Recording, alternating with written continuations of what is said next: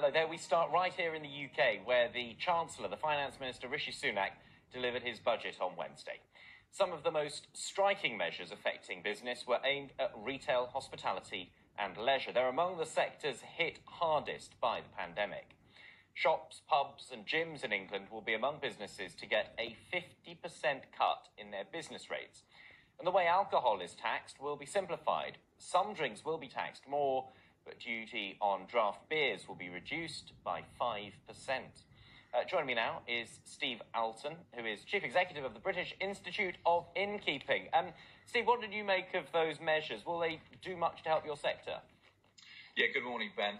Look, our members who run pubs across the whole of the UK really welcomed the Chancellor's recognition, not just of the economic value of pubs, but the social value that they generate within their communities. So a couple of the areas that you spoke about, so that cut to business rates next year, which is one of the largest costs that our members have to deal with, is hugely welcome and allows them to plan their recovery.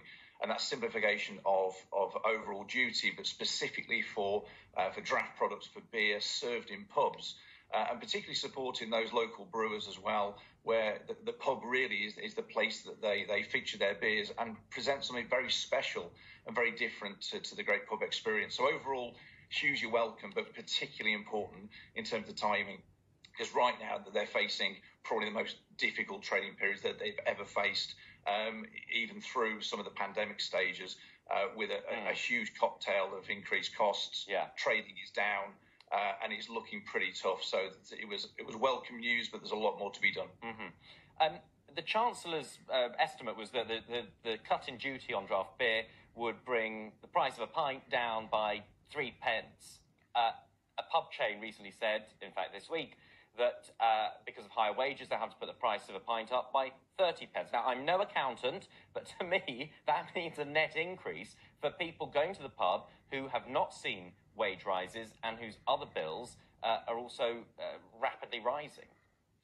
Absolutely. Look, pubs have got very, very difficult choices ahead. We've got significant costs, food and drinks going up over 10%. We've got wage inflation coming through as well.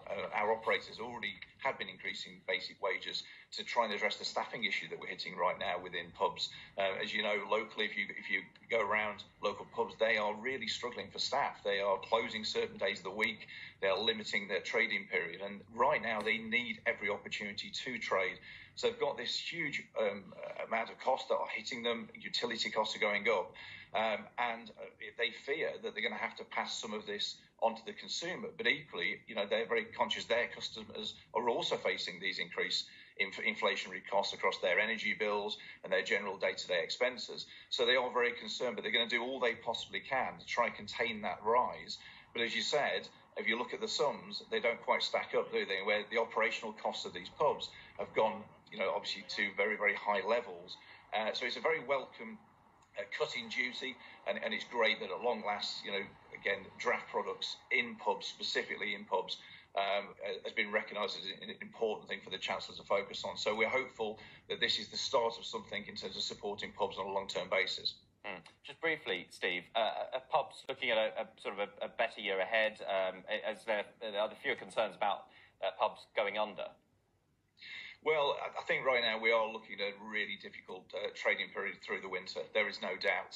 The staffing issues, the supply chain issues we've spoken about. And you have to remember that these guys have been closed for a significant period of the last couple of years. And many have got debts well over £50,000 per pub. And that's after using all of their reserves and their personal savings to get themselves through. So they're going to have to trade better than they were in 2019, really just to stand still and recover their businesses paying back that debt. So these announcements yesterday are very, very welcome, but hopefully the start of the longer term changes we need. So business rates is something great. We've got 1 year at that 50% level, but we need long-term reform. And the lower level of VAT really needs to be continued on a long-term basis to support trading of these pubs. As going back to the Chancellor's recognised, they present something very, very unique in our society, in the communities in which they serve, and they deserve that support. So it's going to be incredibly tough, and we are very nervous right now that it's a long way to get them all the way through to that Easter of next year, where they can start to rebuild their businesses. Yeah. Okay. Steve Alton, thank you very much. Thank you.